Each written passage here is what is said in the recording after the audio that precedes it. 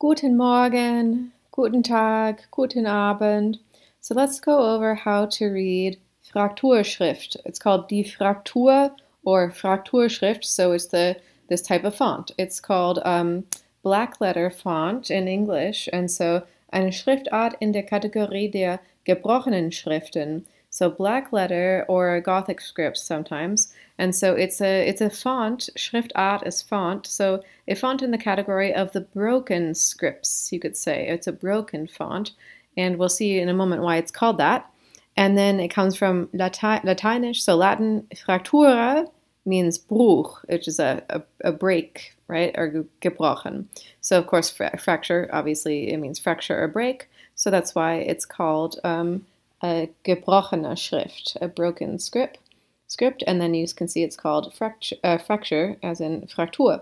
So we have vom 16. bis zum Anfang des 20. Jahrhunderts.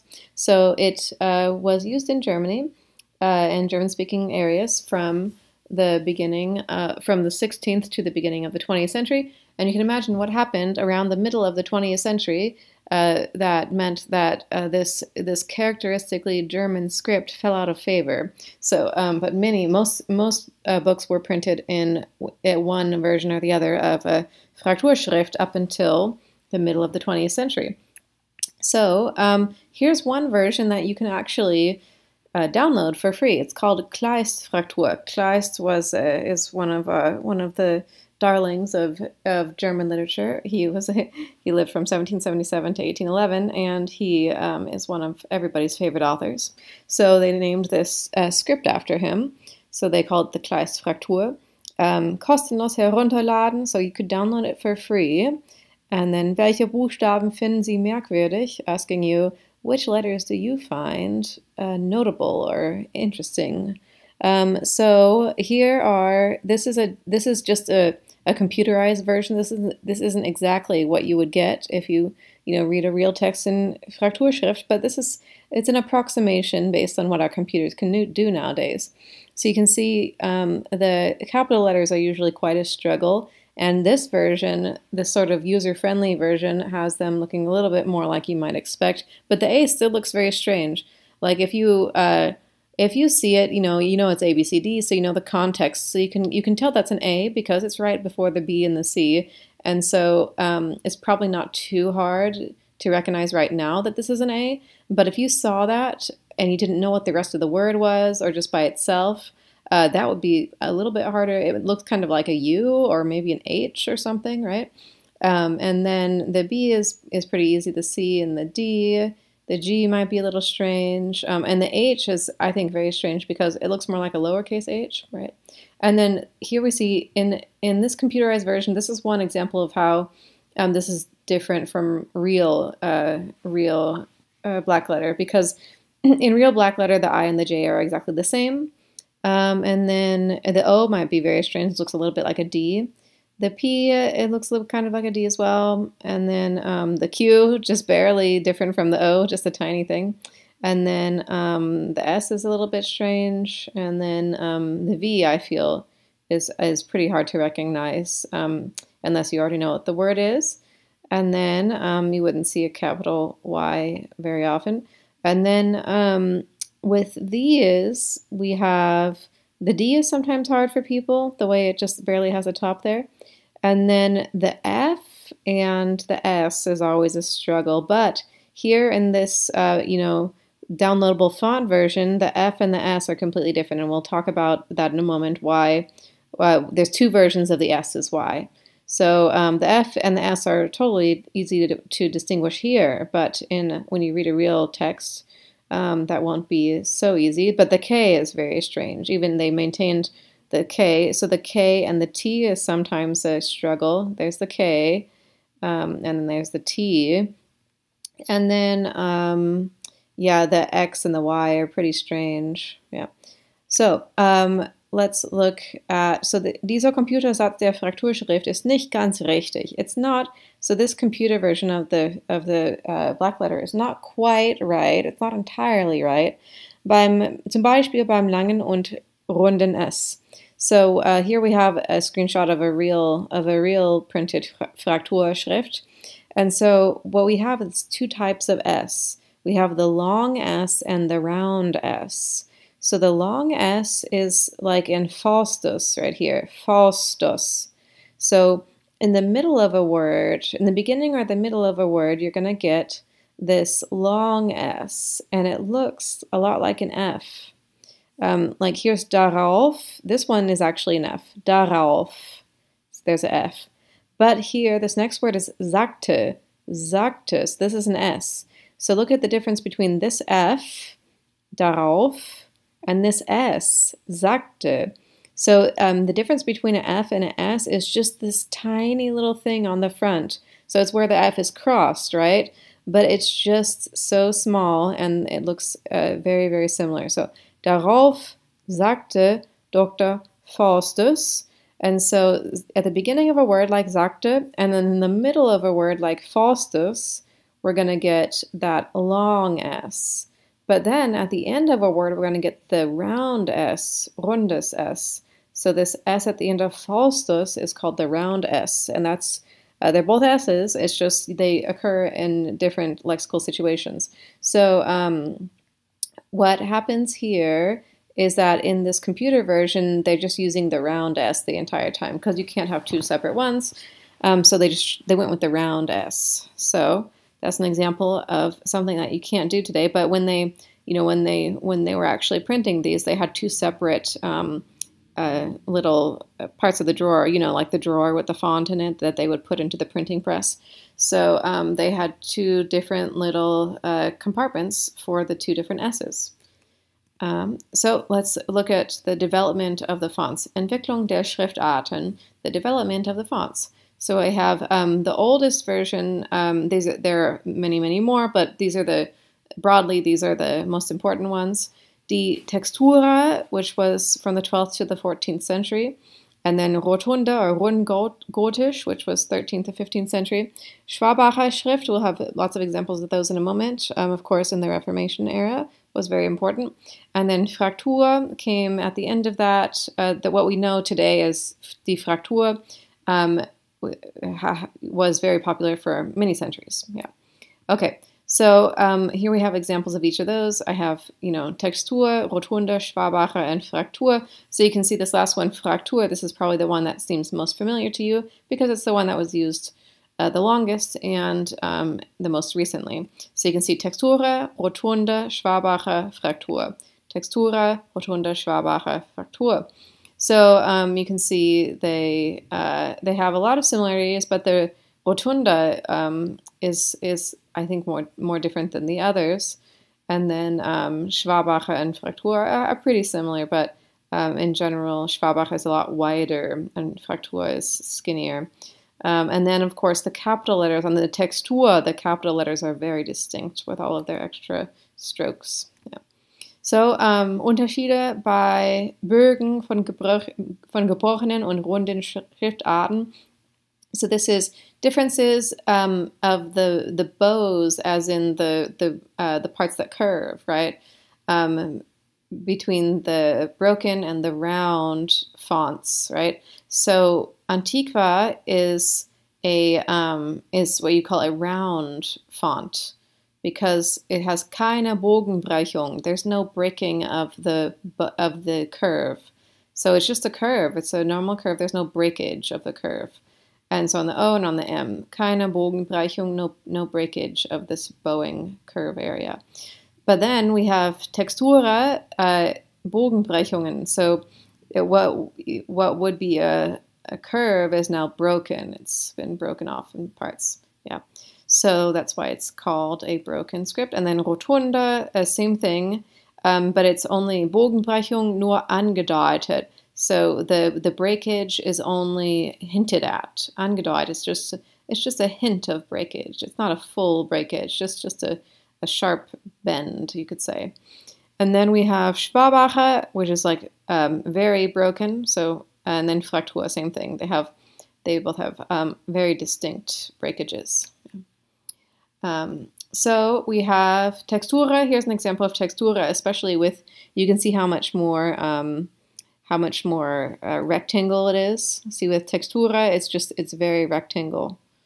And so it's, you can see, this is, of course, if you're not reading texts that are quite this old, then you don't necessarily have to practice this one too much, but also the spelling is quite different. Of course, the further back you go, the more different the spelling is, so that's its own skill to be learned as well, to recognize the spelling changes throughout the centuries. Here's rotunda, and you can see how much more round it is, obviously.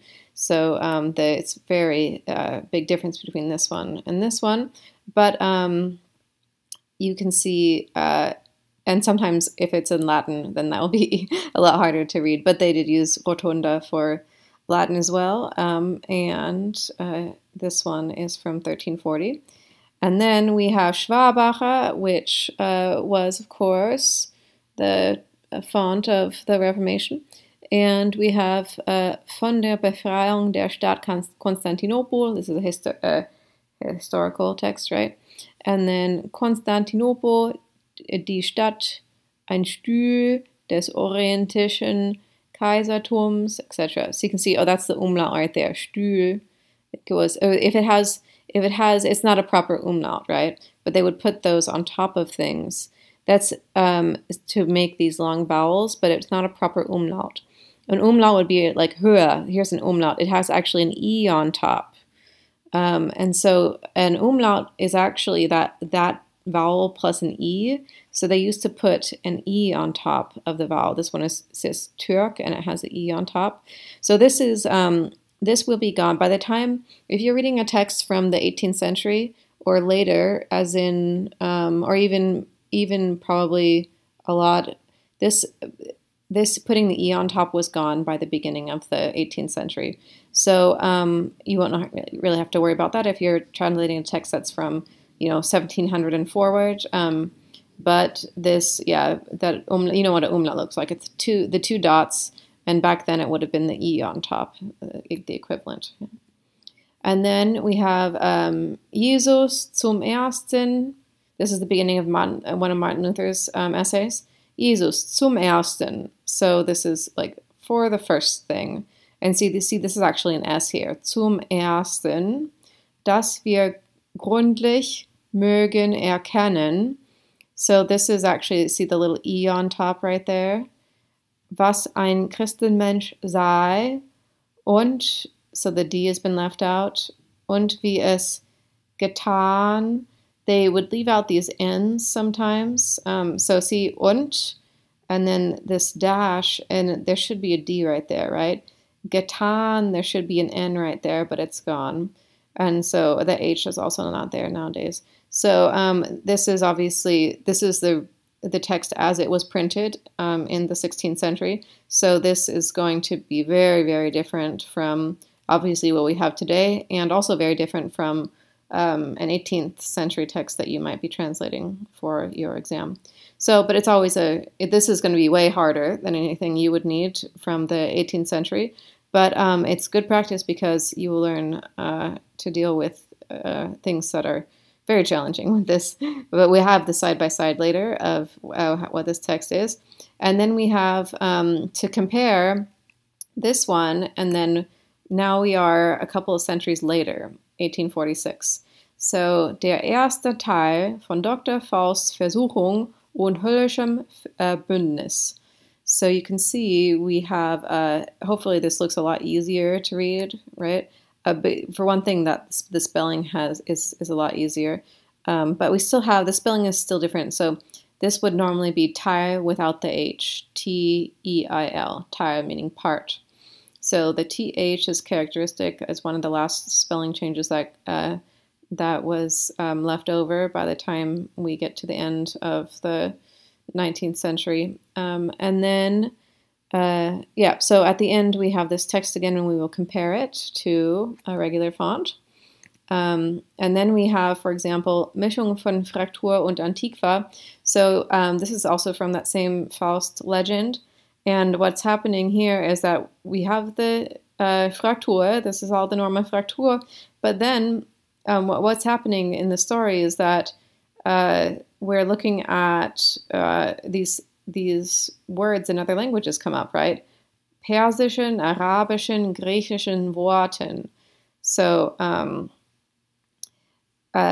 he's talking about words from other languages, and so when they quote these words, when these are Latin words that are sort of cited in the text, and when Latin words show up, then they just get put into Antiqua because it's a Latin font. So they did have the printers did have other fonts in other drawers of fonts, so they would just do that to indicate that these are Latin words. And so in English, when we use, or in contemporary English, sometimes when we're going to all of a sudden use words in another language, we italicize them like this, you can see. And so that would have been their equivalent of italicizing it to indicate that it's another language. Okay, so let's go through the letters and familiarize ourselves with the letters so we can feel more confident when we get to them, when we encounter them in the wild. So the A is like A Faustus, A, lowercase a, Faustus. And then uppercase A, Abend. This is Abend. So that one is a little weird looking if you're not used to it. Abend, there's the uppercase A. And then the B is like this one, berühmte. So that one's pretty normal looking, I think. And then this is Bank. The B, I think, is pretty easy. And then the C, uppercase C is Christi, of Christ. And then here's another uppercase C, Krakow, the city. And then here's the lowercase c. It looks a little strange, but I think it's recognizable. Krakow, C right there. You're not going to get the C's you mostly find in, there's like SCH, right? But in general, German uses K's more often than C's. And then you have, here's the D. Yeah, so the D, the lowercase d, you definitely have to get used to a little bit because it looks like it's sort of leaning over. It's about to fall over, and it's got a very short tail on the top there. And then the uppercase D, I think, is pretty recognizable. Then all of these examples are from the mid-19th century text that we were looking at. So here's the lowercase e, and then here is the uppercase e. Entschuldigung, right there. So it's pretty fancy looking, but I think it's recognizable. Entschuldigung. It looks a little bit like an F, right? But it's really an E.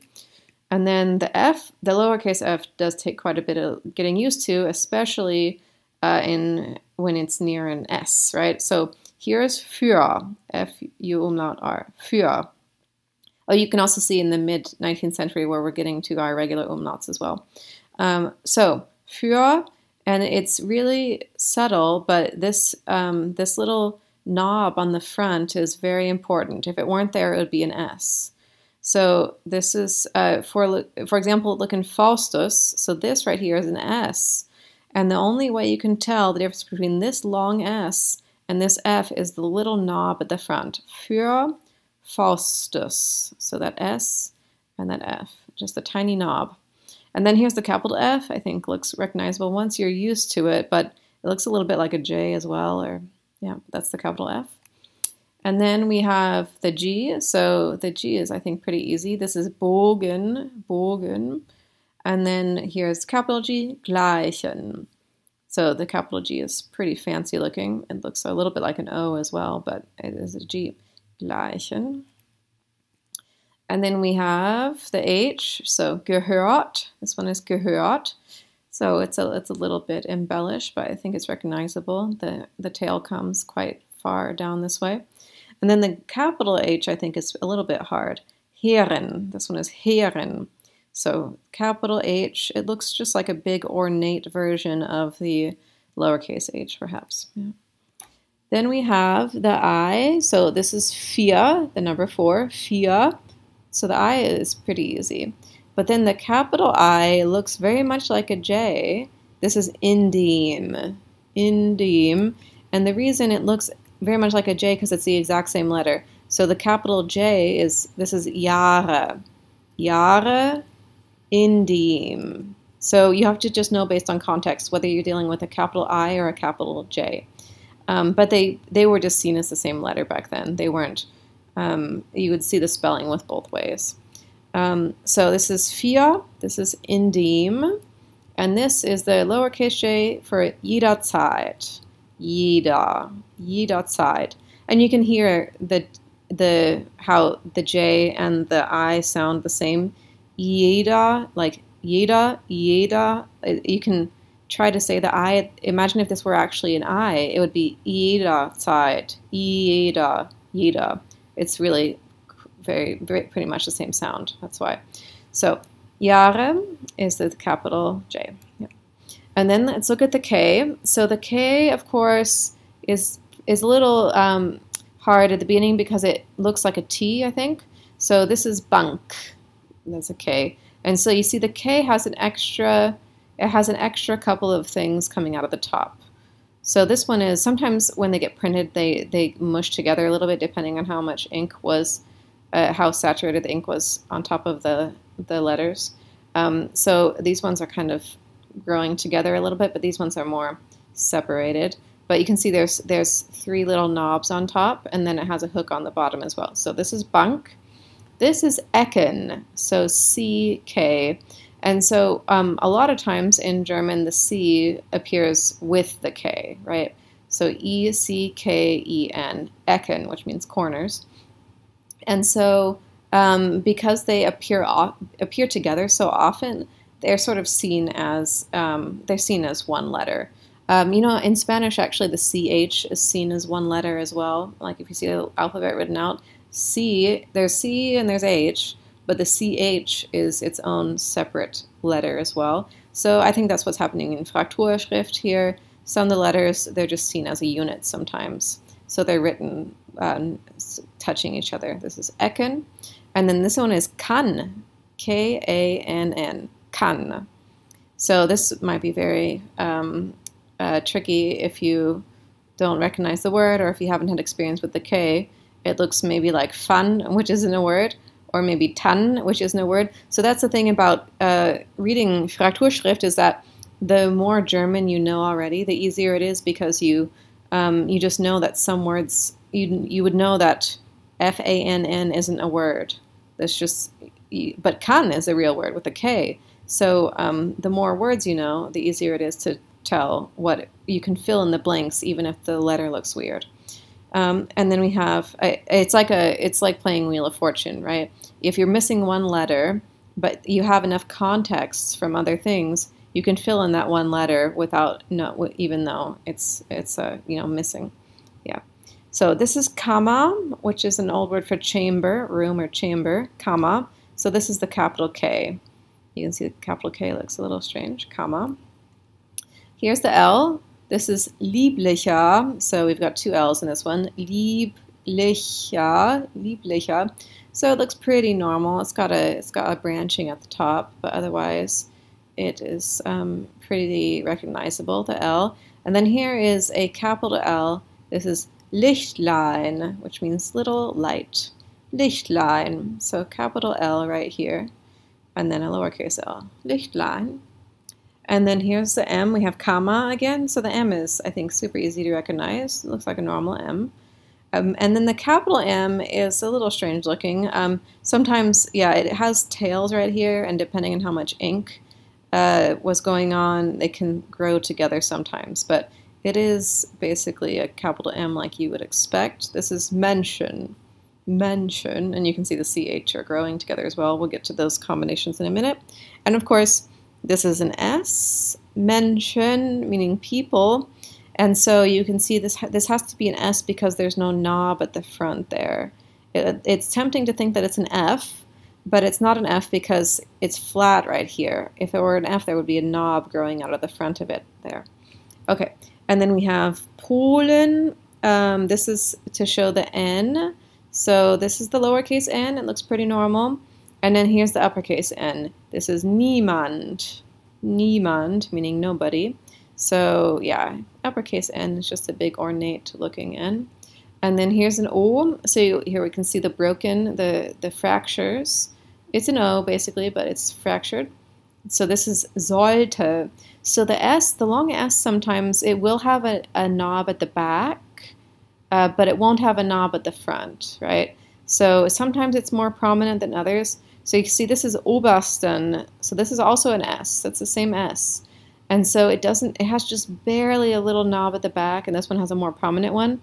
But where if it were an F, it would have a knob on the other side, on the front. So here's the O on sollte, and then here's the O on obersten. Obersten. So you can see it looks a little bit like a D perhaps, but it's an O. Yeah. You can see it's got that broken, it still has a brokenness at that same spot on the top left. Okay, so here's the P, Sprach. This is Sprach, so the P looks pretty normal, I think. And then here's the capital P, Polen. Polen. So this was that one does take getting used to, that capital B. It looks a little, or a capital P, I mean. It looks a little bit like a B, but it's actually a P. Polen, meaning Poland. Here is the Q, Erquickung. This word is Erquickung, E-R-Q-U-I-C-K-U-N-G. So there's the Q. Doesn't show up too much, but there it is. And then this is Qual, Qual, meaning torture. So it's the O, but it just has a little bit of a tail. Qual. And then we have the R. So this is Herren, meaning lords or misters, several men. So Herren, here's the R. I think once you get used to the R, it's pretty easy. Herren. And then here's a capital R. Regel, meaning rules, or rule. Yeah. Regel. Capital R.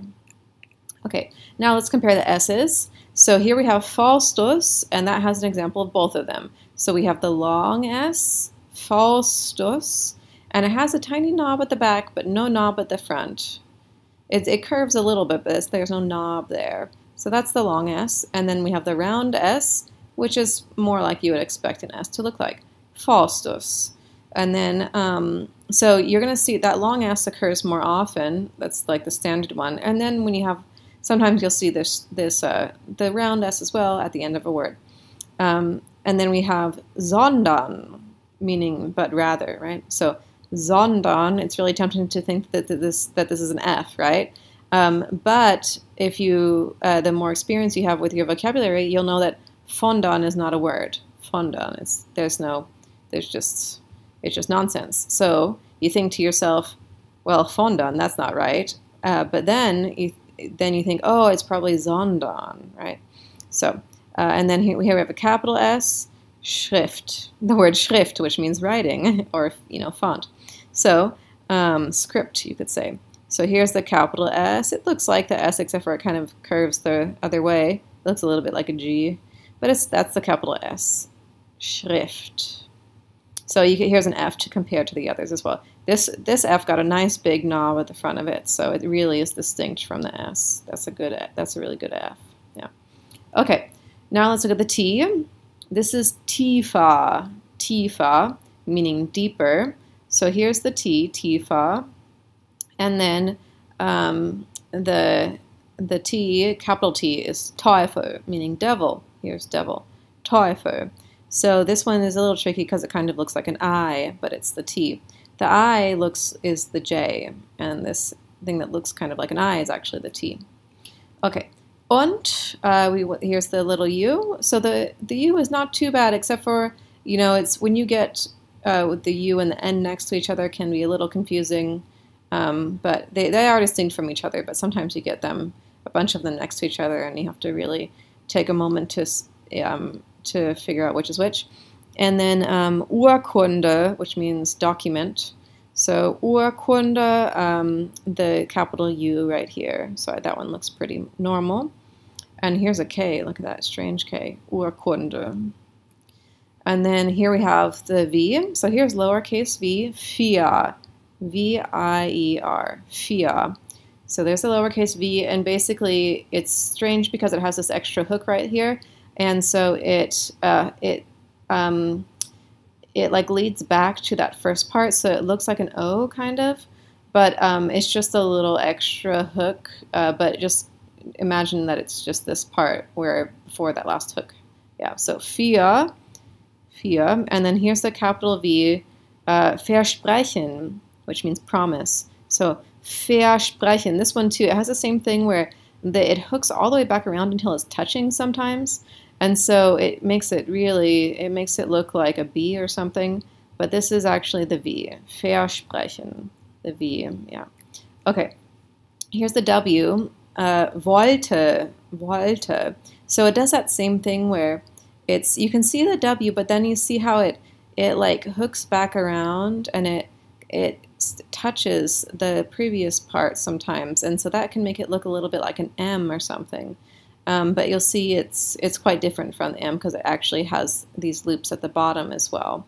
So this is wollte, wanted, and here's a capital W. This is Worten, words, Worten, and so you see the bottom part looks as you would expect, but then it's just so strange how it loops back around and touches at the top as well. So that's the W. And then we have the X, so Alexander, and the X is, this top part looks normal, but then you have an extra little loop going on at the bottom, and then, so this one had quite a lot of ink on it, and then here's a better one. This is what what it probably looked like more on the actual metal piece. So Xerxes, so this is then the extra loop on the bottom. It kind of looks like an R, but with an extra loop on the bottom, and that's the X. Yeah. And then here's an example of the short S again at the end of a word. And then we have the Y, which is not too common because, of course, it comes in, it's not really a German letter per se. Words of Greek and Latin origin will use it, but then most of the time, words, if they're seen as recent loan words, they're going to have the different font anyway. So they have to be older loan words to be written in the German font with a Y. So this is tyrannisch, tyrannical. So Tyrannisch, tyrannisch. So that's the Y. It does look pretty strange, especially if it connects at the top here. So tyrannisch, tyrannical, tyrant, right? Tyr. And then it's really impossible to find an example of the uppercase Y. So I have the Kleist-Fraktur here for you. So that's what it would look like more or less if you're able to find it. But eventually, if you look long enough, but words just don't begin with Y's very often in German, and if they do, they're loan words that are going to be written in the Antiqua script anyway. Okay, so now we have the Z, and this looks sort of like a cursive Z, right? This is zu, just ZU, zu. So it looks like if you were taught to do cursive, that's kind of what it looks like. And then here's the capital Z, Zeiten, times, Zeiten. So you can see it looks similar to the lowercase one. It's just bigger and rounder. Zeiten. There's a Z, and then we have the A umlaut. So it's the same. You can see it's just the A with the umlaut on top. But back then, they didn't put umlauts on top of capital letters. They didn't have the extra letter for it in the drawer. So whenever you have a umlaut that you can't really represent, like for typological reasons, then you just put the E after it. So this is a capital A and then E. So A-E, this is Äpfel, right? Apples. So A-E-P-F-E-L, Äpfel. So this would be the umlaut on top, but it's just an E afterwards instead. And then we have Schöpfer. So Schöpfer, S-C-H-O umlaut P-F-E-R, which means creator, Schöpfer, the creator. And so, yeah, that's the umlaut as you would expect. It's just an O with an umlaut on top.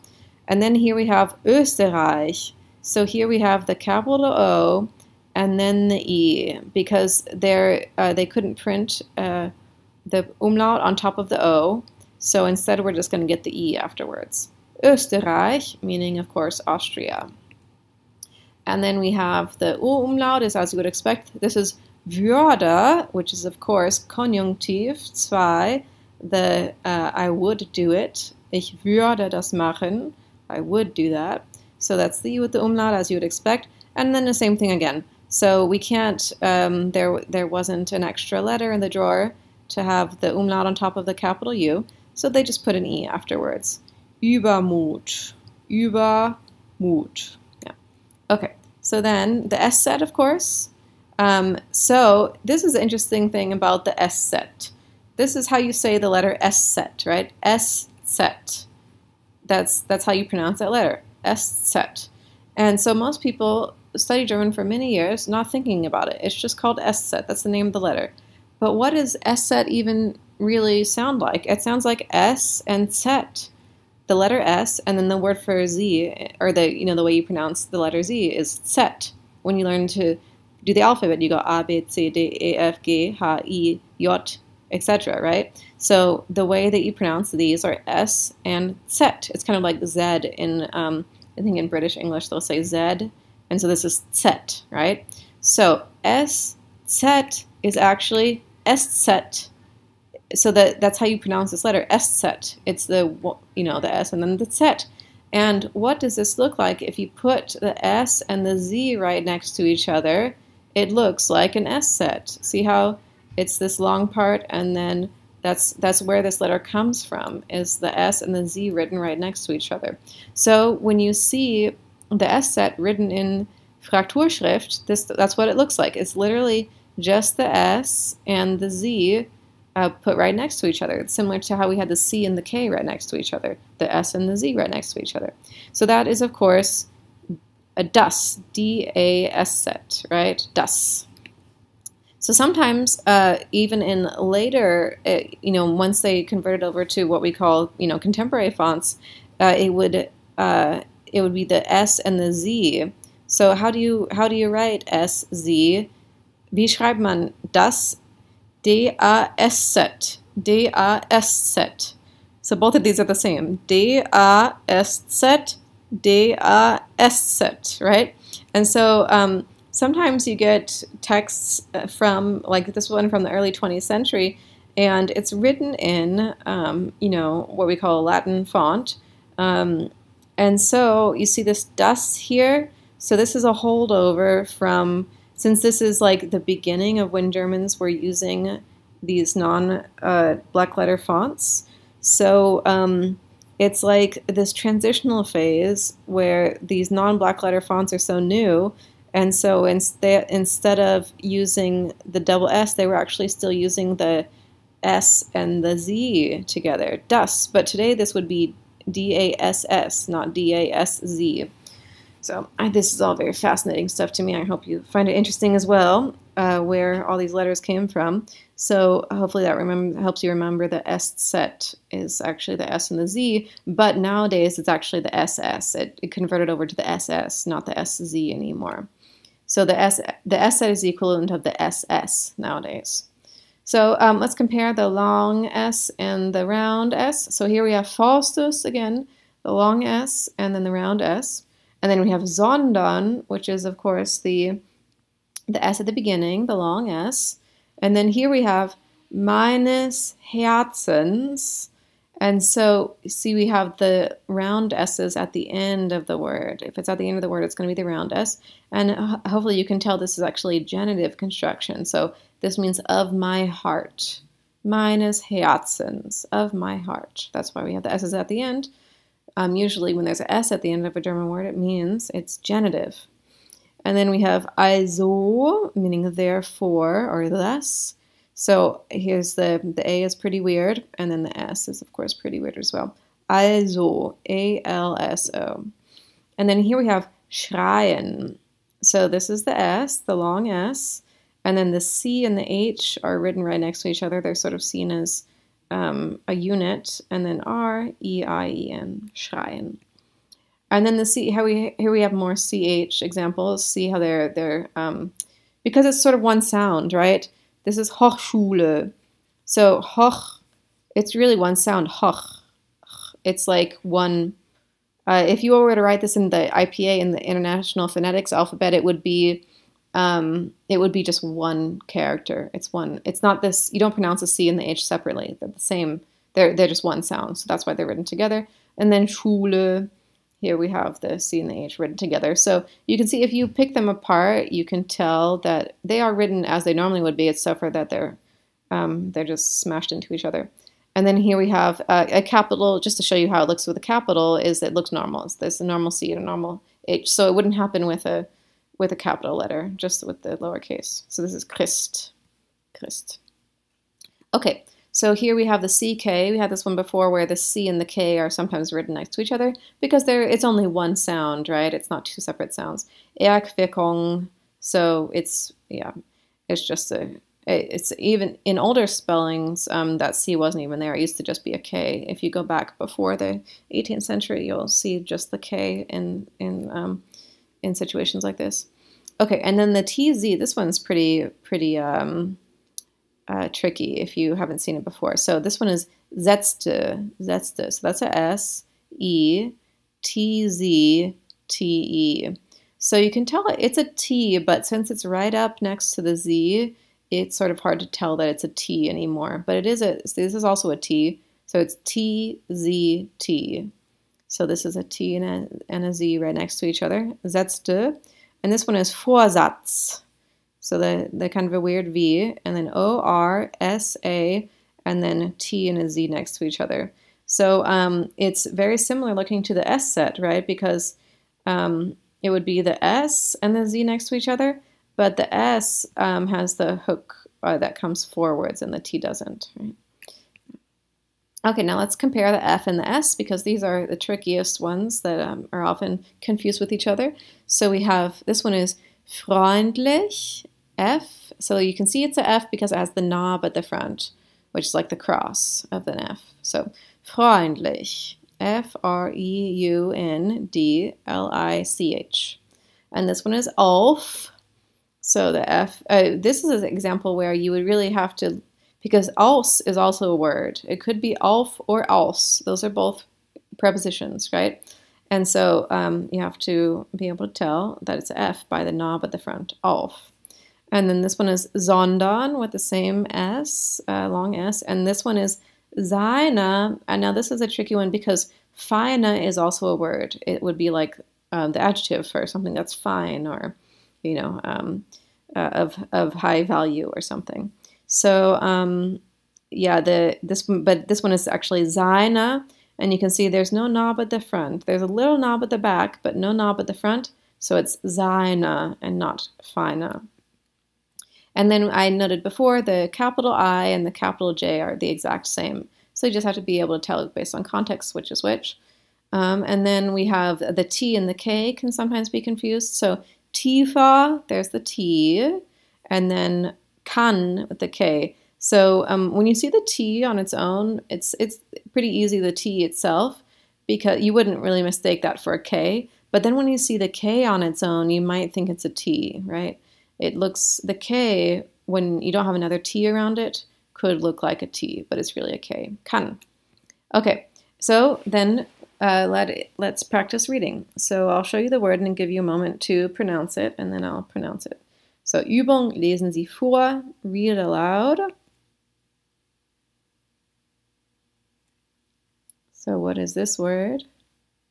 This is gewesen, which is the past participle of sein, to be. So G-E-W-E-S-E-N, a tricky S there, it's a long S. Gewesen.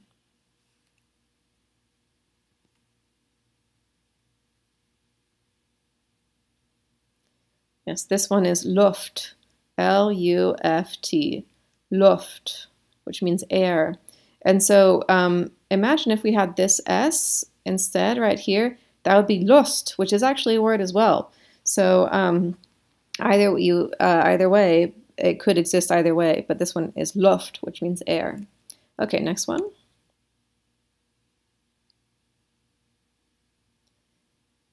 So this is erwachte, E-R-W-A-C-H-T-E. So the tricky part of this one is maybe the CH, right? Erwachte, which means woke up. Okay. This one is tat. So the H is silent, T-H-A-T. It looks like that in English, but it's not that in English. It's tat, which means it's a past tense. And so nowadays it would be T-A-T, which is the simple past of tun, to do. so it means like did, tat. So next we have sondern, so meaning but rather, sondern. So the S is trying to trick you into thinking that it's an F, but it's really an S. Okay, next one. This one is durfte, so that D is a little tricky at the beginning. Durfte meaning was allowed to. It's a simple past of the modal verb dürfen, so durfte. Next. Zornig. This one is zornig, or you could also pronounce it zornig, depending on dialect. So Z-O-R-I-N-G, zornig. So Z, like a little cursive Z. Okay, next.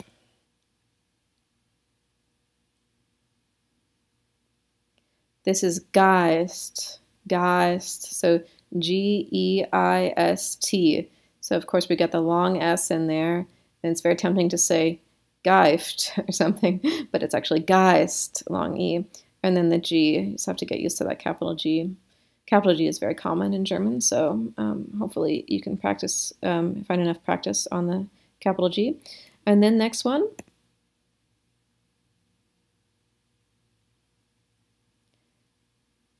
This one is Hilfe, H-U-L-F-E, and this is actually the old spelling. So today this would be Hilfe with a H. Today it would be H-I-L-F-E, which means help.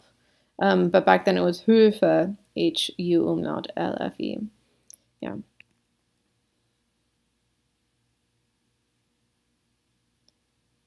This is Wasser, so W-A-S-Z-E-R. And so the S-set is the equivalent of an SS. So after the spelling reform of the 1990s, they determined that the S-set, this character, only comes after long vowels, and that the double S comes after short vowels. So this would be, that's why this is technically wrong today, because Wasser, A, this is a short vowel sound. Wasser, short A. So because of that, we would do double S here today, not the S set. But phonetically, they're the same sound. So W-A-S-Z-E-R means water. Okay, next one.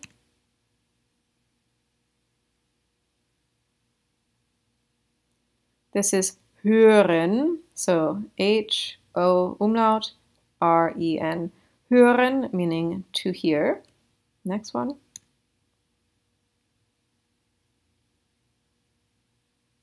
This is können, so to be able to. It's a modal verb, right? To be able to. So können, and of course the tricky thing here is that's actually a K. K, können. Okay, next one.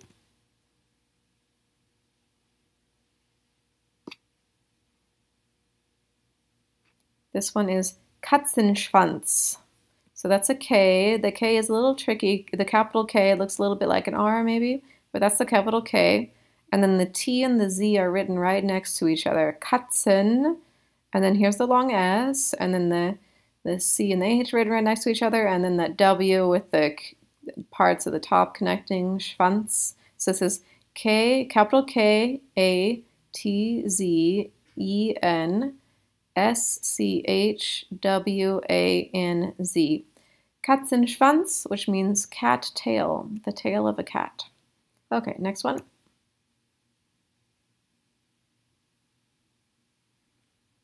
This is sehen, meaning to see. So you can see that's the long S. It's got a knob at the back, but not at the front, so it's an S, not an F. Sehen. Okay, next one.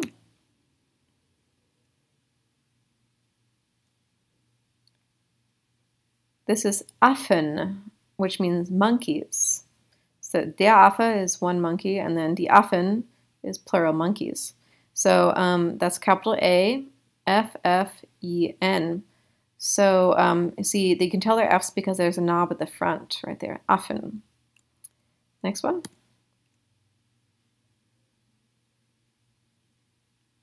This is kalte, so that's a K, and then A-L-T-E.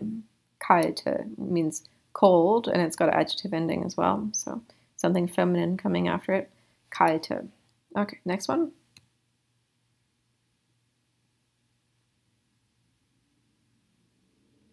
This is Erde, E-R-D-E, which means earth. Capital E-R-E-D. Erde, the earth.